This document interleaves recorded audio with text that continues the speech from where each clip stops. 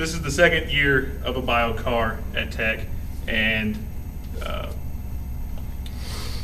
it's another learning experience. It's a whole new drivetrain, whole new expanded concept of the yeast and water reaction, and we're just trying to optimize it again, make it go, dial it in, get it the distance and the reliability that we need.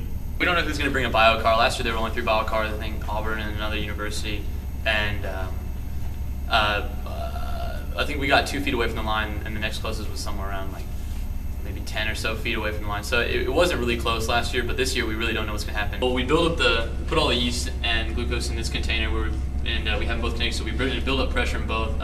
We have this digital pressure gauge here, which is where we monitor the overall pressure, because these containers are only rated for max operating pressure of 125 psi. So we monitor so we don't get close to that. We have relief valves on it that pop at 115, so we don't even get over 115.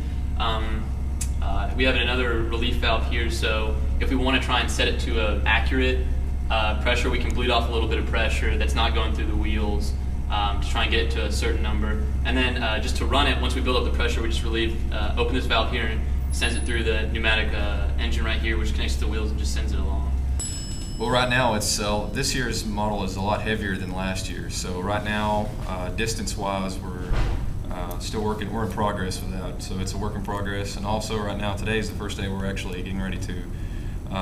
We got the pressure up to a certain extent, so it'll go the distance we want. We're trying to get it up to 100 feet.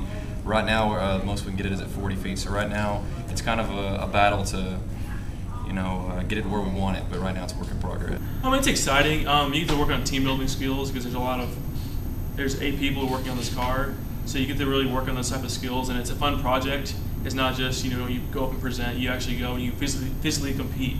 I'm a real competitive person. I like to win the trophy. So this is a great way of doing that in a classroom setting where you learn something at the same time. So.